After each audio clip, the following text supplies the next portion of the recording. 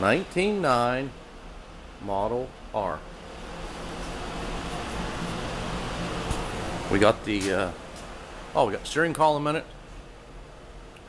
Quadrant bored out. We got the bypass on there. Got the pedals in it. Got the holes in the floor. We got the pumps laying in here. We'll take the hood off here. We got the boiler setting in here. I got our boiler ring in. Oh, we got the boiler in. Oh, springs are on it now too. Spring mounts are all made. Brand new U-bolts. They're lost wax. We got the, like I said, everything's inside here. It's just temporary, but I think it's in the right place. Show me the other gear, Timmy. Bring that gear around that side, Timmy. That gear right there. We put a smaller gear. You can see it down here. It's 10 tooth, and here's the what was on it originally. If we slowed that down, what that did was it brought everything back farther and gave us more room here to clear the boiler. So that was said originally I think it's 16 or an 18. That's a 10 tooth. Plus it makes it drive so much easier. Those lags will be replaced. Gets bolted the whole way through from the other side when we're done. We got stainless. We wrapped the inside with stainless for fire protection. Like I said, the boiler's in it too. And I got a front axle starter, spindles are started, tanks are made. Like I said, here's our gears.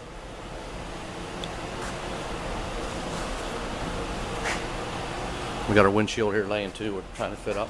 Okay, and over here, you guys can throw that Rick and Tim there, get that out of the road. This is a model 63. Springs are on. Had to replace some spring leads. The front axle retubed it. Boiler ring is in here. New boiler ring. Same deal here. Where's that gear at? This is actually the column. You can see what we did here. This is actually the column that was in this car. You can see the difference in the. Once again, it brought everything back. This is a bigger boiler. It only had a 19.5. It's 21.5, which they did in 13. So we had to bring that back, give it more room to steer. Same deal here. We got the pedals in. Steering's on. Lots of room underneath the wheel. Pedals are in. Tanks are started. Here, Tim, let's pull this seat off. I'll show them what we did here. This is the outlet. We make the. Hold on a second here. We make a tank pattern out of wood, and then we make the copper tank match that. Sometimes it's tricky to make everything fit right. Like I said, that'll go on the passenger side in there somewhere. I got all the tank outlets made. So spring mount. Oh, here's something. This was on here. You can see it's cracked. It's an original piece. That was the spring hanger. This piece that goes on the car this way. Like I said, I don't know if you can see the cracks. I used an end mill and I made it round on the inside edge. You can't even see it because it's back underneath the car. Hopefully it won't split. I used a 5/16-70 boilerplate, which I think will be good to go. Oh, we hung the boiler. 1910 is the only year that has 2 bolts in the front. 1911, 12, 13 had 4 bolts in the front. That's a definite good giveaway. And the front axle is 1 year only for 10. Straight to, I'll show you the difference. But like I said, we got a good start. Boiler, same deal. We lined this one with stainless all the way around it here. I don't know if we can. You can see it. We still got some screws to put in it. And that's it. 1910 model 63. Hey, where's the rear seat, Tammy? Put the rear seat on there. It's in the back. That way we got a good picture. We'll get a picture of both of them. That's what we've been working on.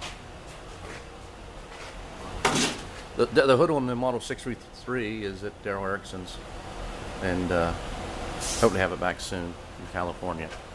They're going to get the rear seat. So, yeah, it looks good. The steering, it's pretty close to being in the middle of the car. Like I said, the springs were a booger. A lot of grinding to make nice looking springs. This is the first year for the tabs in 9. On the 20s and 10, they didn't put tabs on. Oh, here's original. Here's an original Insignia stamping that they did on the springs. Like I said, they look a lot better. The original springs. We got it looking pretty good. These are the brackets. Trying to think what else. Oh, we got to mount the shaft and we got everything cleaned up.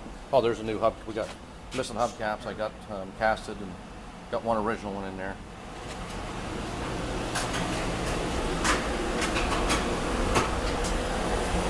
It's a cute little car.